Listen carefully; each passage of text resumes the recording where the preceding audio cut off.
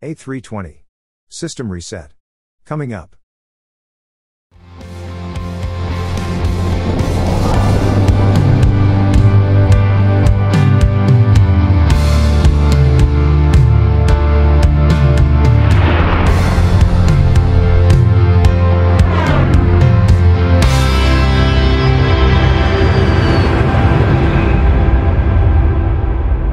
A320 Mentor Channel.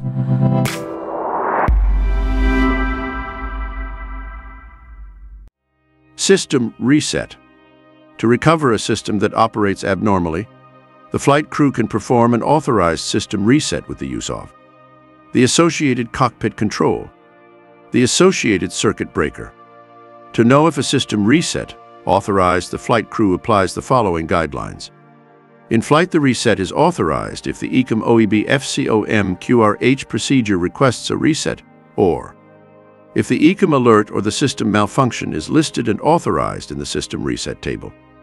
On ground, the reset is authorized if the ECM OEB FCOM QRH procedure requests a reset, or if the ECM alert of the system malfunction is listed and authorized in the system reset table, or if the affected system is not listed in the system reset table.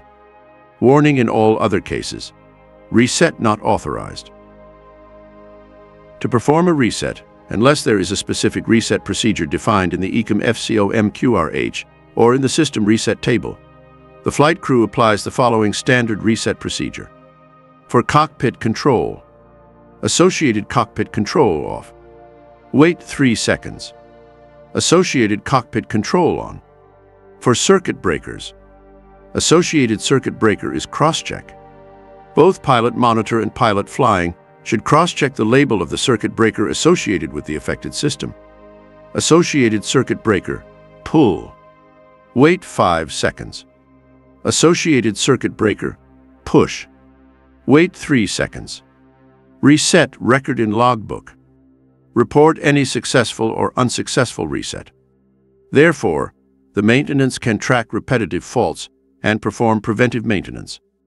Warning: only perform one reset at a time, unless indicated differently in the applicable reset procedure of the table.